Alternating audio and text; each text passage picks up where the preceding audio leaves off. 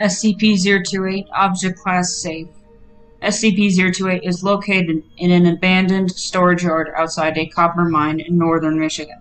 SCP-028 has no detectable physical presence of any kind, but its effect occurs in a 2.1 meter or 7-foot cube around what is commonly held as the center of SCP-028.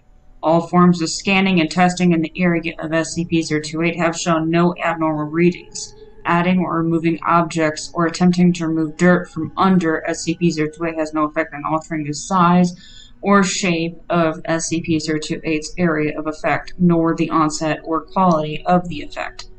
Subjects entering SCP-028 are, within 3 to 6 seconds, struck by total and complete knowledge of a subject. This knowledge is thus far completely random in both size and usefulness, and sometimes goes unnoticed for extended periods of time. More profound knowledge generally has a stronger effect, with some cases. This effect can be experienced multiple times by exiting and re-entering SCP-028, but can result in increasingly strong migraines and dizziness after 2 exposures. SCP-028 came to the Foundation's attention after research into news reports of a local miner who submitted a design for a cold fusion reactor to the U.S. Patent Office. Mr. reported that it just came to me like a bolt out of the blue. News and subjects were suppressed and contained after discovery of SCP-028 and the reactor designs implemented in the containment of SCP-1995. Subsequent testing of SCP-028 has yielded mixed results. Document number EL-028-1114, Partial Information Retrieval Log for 1-5. Note: all knowledge is perfect, total, and eidectic. Every phone book entry for New York City in 1998, how to redesign the internal combustion engine to run on human blood using only pre-existing parts. Note: full redesign takes 4 hours and runs at higher efficiency than gasoline. Location of keys for a Buick LeSabre. The proper method of care for a mole rat colony. Origin and history of 12 SCP objects. Note: the main family history of the Blackthorn family located in London, England.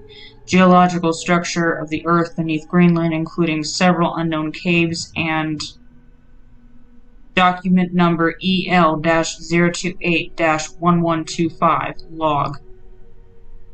Subject D-1182 exposed to SCP-028.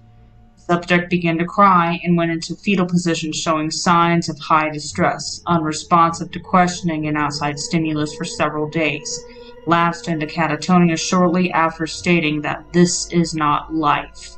Subject passed into coma and died shortly thereafter. COD was attributed to shock. E-127. Agent accidentally exposed to SCP-028. Agent showed signs of sudden surprise and bemusement. When questioned, Agent requested a moment to gather my thoughts, please. After several seconds, Agent laughed, shook his head, and removed his service pistol from its holster. Agent then shot and wounded Dr.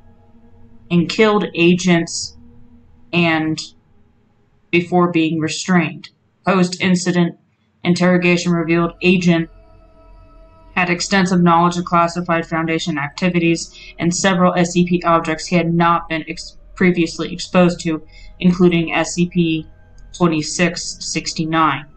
Any Foundation personnel found to have entered SCP-028's area of effect are to be detained indefinitely. Document number EL-028-1128, log. Experiment 189. Subject D-9843 was exposed to SCP-028 03-19 at 11:46. Examination of subject revealed abnormal respiratory actions at 13:37. Questioning revealed subject had learned to recycle the carbon dioxide inside his body at 17:21. Repeated attempts to teach skill to other D-Class personnel failed at 12:21. Subject terminated at 15:03.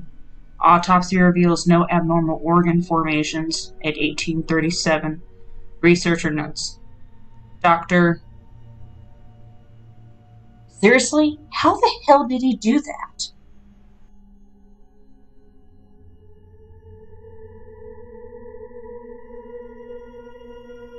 Hey guys, Wicked here. Thank you so much for watching today's video. If you enjoyed it, please leave a like and subscribe for more content. Until next time, Wicked out.